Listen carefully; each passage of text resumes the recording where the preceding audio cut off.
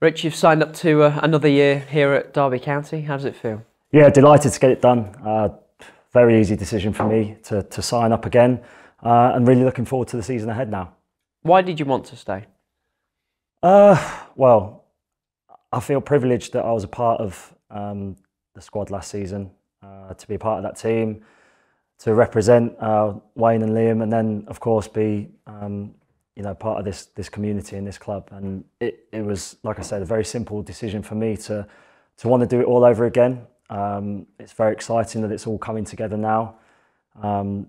We've got some players coming in through the door. Everyone's, like I say, very excited, looking forward to the season ahead, and playing for Liam.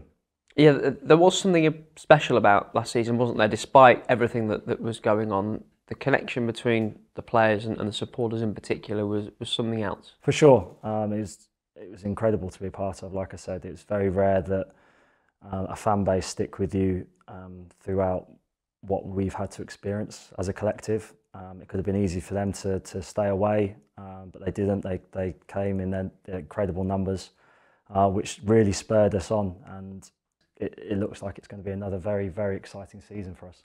I think exciting is the word you use to describe things at the moment, and it certainly is.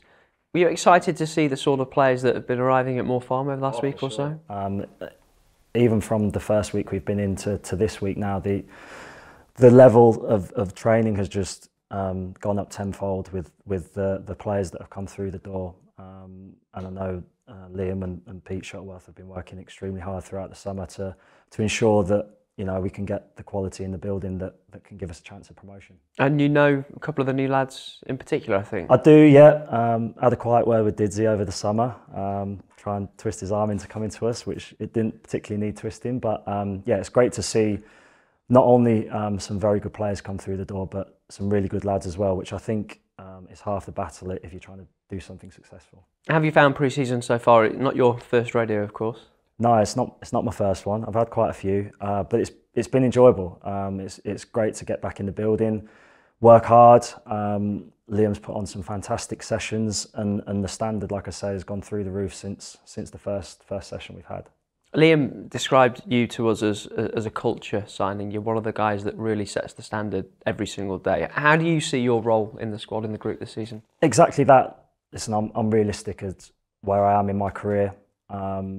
I know I might not be the first name on the team sheet, but I think my strengths lie not just in a matchday squad, and it can be hard to see for some people that aren't in it, because you only get to see us for maybe 90 minutes for a week. But there's a lot goes into trying to create a successful team.